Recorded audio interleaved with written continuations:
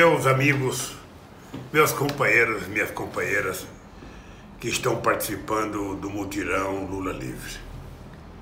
Eu queria primeiro agradecer a dedicação, a solidariedade e a persistência de vocês a continuar me defendendo, a continuar exigindo que esse país volte a ser democrático.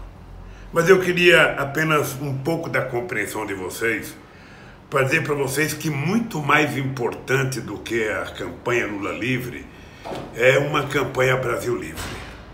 Ou seja, nós precisamos salvar o Brasil, sabe, desse tipo de governança que o Bolsonaro está fazendo, que é uma governança ditatorial.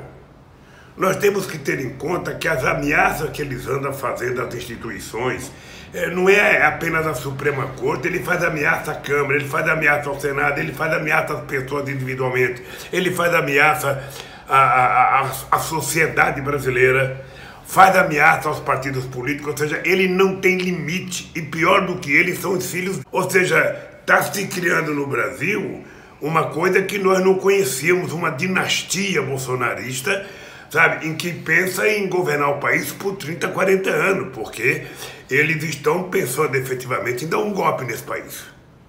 Ele é grosseiro, é mal educado, ofende as pessoas, ofende o meio ambiente, ofende as mulheres, ofende os negros, ofende os índios, ofende todo mundo. Então é preciso que a frente, sabe, que nós temos que trabalhar do Lula Livre, é trabalhar o Brasil livre.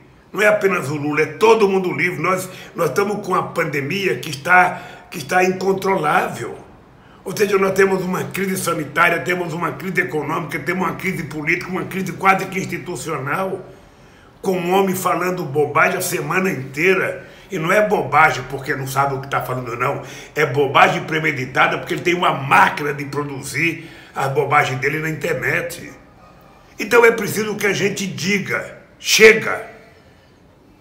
Você foi eleito para presidir esse país, para defender os interesses do povo brasileiro e não para defender os interesses seus, dos seus asseclas e da sua família. É importante que a gente possa dizer isso alto e bom som para ele.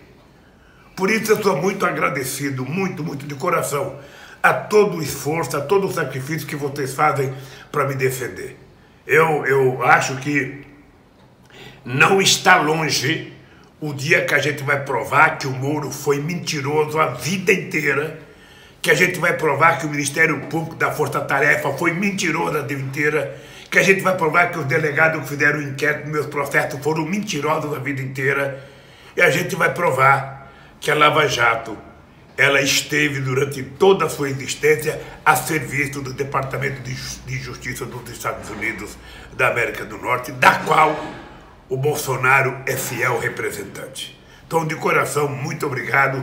Vamos continuar lutando, os advogados vão continuar lutando, eu vou continuar lutando, e eu só tenho força para lutar, porque existem pessoas como vocês, sabe, que durante tanto tempo se dedicaram para me defender, acreditando nas coisas que eu falava e acreditando na minha inocência. De coração, um beijo para todos vocês que estão participando desse momento público da campanha Lula Livre.